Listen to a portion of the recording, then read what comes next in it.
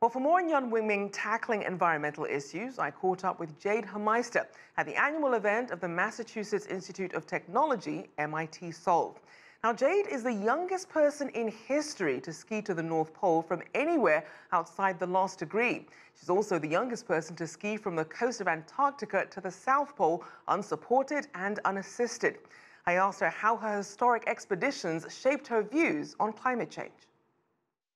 After the North Pole expedition, when we had 2 weeks of delays at the start because the sea ice kept melting, which we needed to land a plane on to actually start our expedition. So that was kind of when I first encountered climate change firsthand, and it kind of opened my eyes to climate change, and it sticks really close to me now. And I think to be able to bring those stories and those messages back home, and especially to share them with my generation, is really important to me now. So Jade, a lot of people are wondering, you completed this polar hat trick so young, by the age of 16. Oh, I mean, I can't even imagine what the rest of us were doing at 16 while you were busy going about this. First, tell us about some of the challenges that you faced before versus after making this polar pilgrimage, if you will. Well, I think because I decided it was something that I wanted to do at the age of 13, it didn't really cross my mind the challenges that I would face later on, and I kind of just jumped straight into it. But I didn't know how to ski when I first started, so that was sort of the first challenge, learning how to ski, and then the first expedition, which was North Pole, and then the expeditions got harder as the journey progressed.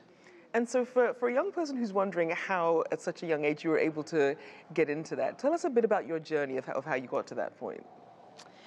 Well, I was born into a very adventurous family.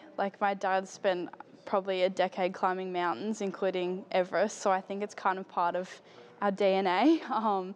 We've done heaps of adventures as a family, so it definitely helped when I decided that I wanted to do my own adventure, having a dad who sort of knew what he was doing. And I understand that you had some experience with bullying, especially on social media. Tell us more about that. I think most of the feedback or the comments that I received about my trips were positive, which was really nice. But I did receive some comments on the TEDx talk that I did when I was 15. And the focus of that talk was inspiring young women to focus on what they can do, not how they appear. And I received a few comments from middle-aged men telling me to get back in the kitchen and make them a sandwich, and that was kind of my first experience with online trolls. And wow. Yeah, I as a 15-year-old girl, I kind of laughed, but I think there is sort of a message to be taken away from those comments. And I hear you didn't let them off the hook with these comments.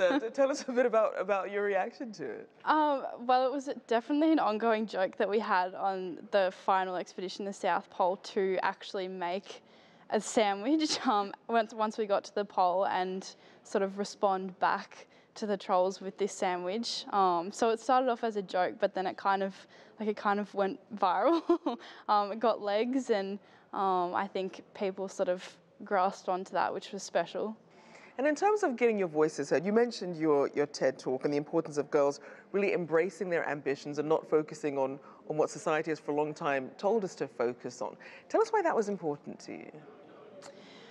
Well, as a young girl taking on something like this, it was definitely a journey that I couldn't focus on how I appeared.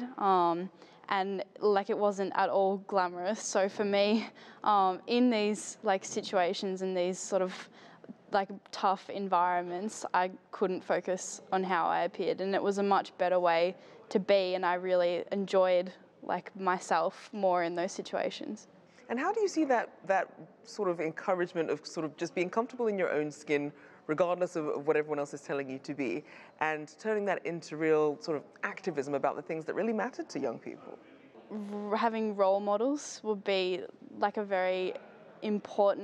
will play a very important role in inspiring people to focus on the possibilities of themselves and not their appearance. I think when we see other people doing cool things, it's a lot better and a lot more inspiring than seeing like a mirror selfie or something like that on Instagram. I think seeing people actually doing something inspires you to make change and do something yourself. And obviously, you've already had a full plate at such a young age. What about your future plans and sort of projects that are in the works that you'd like to get out there? If I can keep exploring and sharing stories with people, that would be awesome. But I'm also really interested in like business and entrepreneurship, and I think if I was to head down that path, it would have to do with like sustainability and climate change.